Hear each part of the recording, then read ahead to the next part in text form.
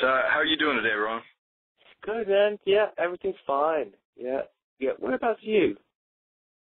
Well, I'm surviving, doing the same old thing. But anyway, I wanna kind of start this interview and talk kind of about the present, and then move back, and then we'll get to the future. So you have your newest project, which started in 2006, DC4. Do you want to talk a little bit about the band? Sure. DC4 is comprised of Jeff Duncan, which is the guitar player from Armored Saint, and he's also singing in DC4. So both Jeff and I play guitar. His two brothers, Matt and Sean Duncan, are the rhythm section, and Sean Duncan was also in a band with Jeff Odin back there in the 80s, and still playing today. And this is our second album. It's called Electric Ministry, and we're really happy with it because it's getting back to our roots of just really like, good guitar riffs and energetic music, and it's a really strong album song-wise, and it's on Metal Blade in Europe, and hopefully we'll get over there this year to do a festival or two. And the reviews on the album are really good, so we're really happy with it. That's the Electric Ministry album, the new album from DC4, and so that's about it for us. We're going to go on this rock cruise, the Monsters. Look, I can't remember what it's called, but it lives out in the Monsters of Rock. Yeah, that's it, and we're lucky. The Monsters of Rockers, yeah. Awesome. Are we going to be able to expect at some point to see the DC4 release here in America, or? It's already available on digital. So if you go to any of the iTunes or the many digital outlets out there, we've pretty got all that covered. Pretty much got all that covered, so it's available. And you can also, we're also selling the CD as well off of our website, dc4rocks.com. So you can buy the CD from us as well directly.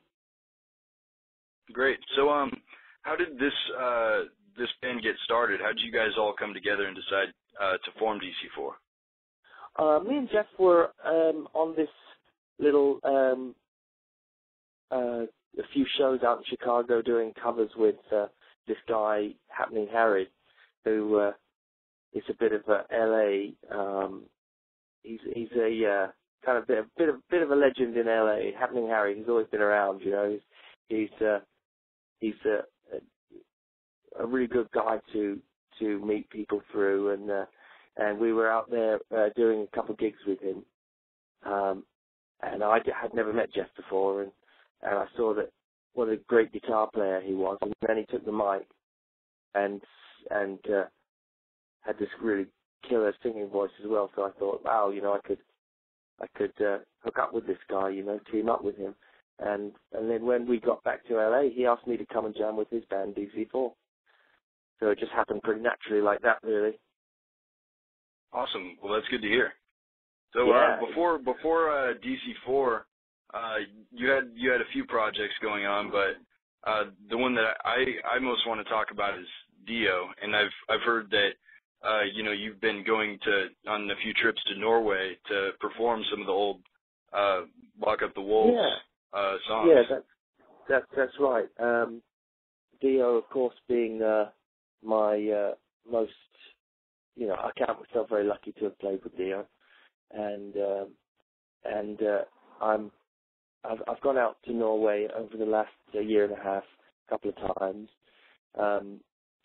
to perform some of that stuff. And this drummer out there, Rick Hagen, he put the whole thing together and said, "Oh, how'd you feel coming up doing a guitar festival, playing at a guitar festival?" And I said, "Yeah, that would be great." And then he said, "Well, look, why don't we put a couple of gigs together around it?" And this was actually before anyone heard that Ronnie was ill, and so we continued and we did it anyway. And of course, each time I've done it, we've made sure and donate some money to the Ronnie James Dio Stand Up and Shout Cancer Fund. So I took that money to Wendy and made sure it was okay with her that I was doing this. And so I'll be going again this year at some point. We haven't decided when, but it's a lot of fun. And you know, I feel we have to do that material justice because it's some of the greatest stuff, you know, greatest rock music ever. So it's quite a burden to go out there and make sure you do it justice. And the singer's great. This guy, Patrick Johansson, who's in a couple of bands in Sweden, he's got quite a following out there. One of his bands is called Astral Doors, and the other is called Lion's Share.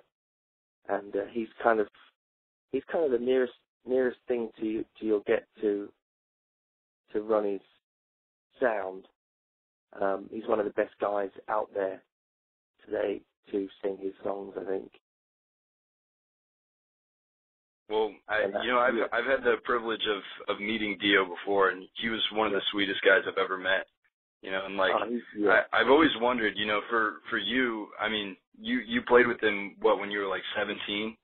Yes. I have to know like how that was, you know, because I mean, as a kid growing up, listening to Dio and then getting to perform in a band with him just a few years later, how was that? Well, I think it was an incredible, wonderful experience, and Ronnie was always very good to me. Him and Wendy always looked after me, and you know, they brought me over at a young age and they took care of me, and I learned so many great things working for Ronnie that only afterwards you realise how good some of the lessons that he had given me and the opportunity that he had given me. I mean, I'm only talking to you today because of, you know, him deciding to bring me out here. And, as I said, he always treated me well, both personally and in business, and I could always rely on him. And he was a very down-to-earth guy that, you know, it was like family. It was like being part of that organisation was certainly like being family, and you know, the type of guy that would, call his friends at Christmas and birthdays and everything, and took real importance in, you know, good relationships, and as I say, I was treated very well. Well, I thank you for talking to me about this and stuff.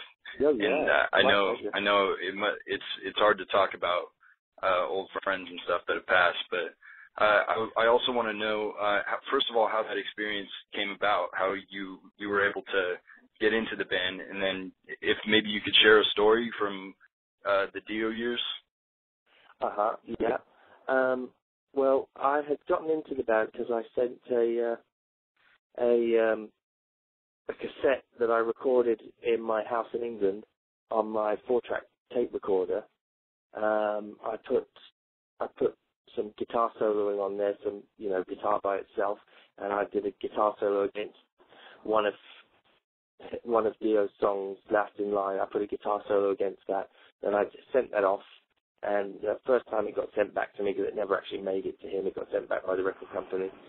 So I sent it back to the fan club over here in Los Angeles, and it was months before I got a call on it, and out of the blue I got a call from Wendy Dio one evening asking how I'd feel playing in front of 20,000 people, and being quite cocky kid, I said, oh, fine, you know, no problem. And anyway, I was quite nervous at first to come out here and everything, and ended up just enjoying the whole thing. And after my second audition, I got the gig. So I've pretty much been out here since, all that time ago, and that was back in 1989. And there's just so many stories that I could tell you from my days with Ron. What was it like the first time that you walked out on stage with Dio in front of like thousands of people? Oh, that was a total disaster, actually, Jason. It was terrible because my guitar tech, Dave Clements, Pops, his name is Pops, who I still see around every now and then. I know he's working a lot. He had run to the side of the stage where we're ready to go on stage, and this is in front of 20,000 people, supporting Metallica on. We were the special guests for Metallica on the And Justice for All tour, and in Europe, we played like 5 dates with them, and the crowd's all warmed up, and the lights are down and everything, and the intro tape's running, and Dave runs to me and says, hey man, should I turn on your distortion? Should I turn on your overdrive setting? I said, no, it's okay, man. I'll just hit it when I get out there. So the intro tape gets more and more intense, and then this Simon Wright, the drummer, hits this big loud drum roll, big drum fill, and I run out on stage, and this completely dark stage with a spotlight on me. I run out there and go to hit my distortion pedal, and I missed it, and I hit the off button on my whole rig. So, so of course there was complete silence, and in this silence I hear these boos start to come from the crowd. Boos, boos, they're all fucking stupid, they're all booing me. And then Dave, the guitar tech's running around my feet like a crab, scuttling around trying to find out what had gone wrong, and he turned me on. And it was the gig was all right from there. Well, a couple of guitars were out of tune, so I was just in a daze, and I played, on these guitars that were out of tune and God knows what. And after the show, Ronnie was standing there in the dressing room and kind of had his arms folded and was like looking to the other side of the room. And Wendy came up to me and said, just don't talk to him. Don't talk to him right now. So obviously he wasn't very happy, because Ronnie ran a tight ship, you see. And that's why that's why his records were all great, because he demanded people around him to be on their game. And, he didn't say anything to me, but I knew I'd better get it right the next night, Isn't it funny how the first gig, everything always goes wrong? Oh, it was just it's almost like a hazing. Yeah, definitely. So, that really humbled me, and the next gig I was very nervous, really scared, but that went fine, and then it went fine from then, so everything was okay. You made sure that you didn't fuck it up again. That's right, I made sure I didn't fuck it up again. Yeah.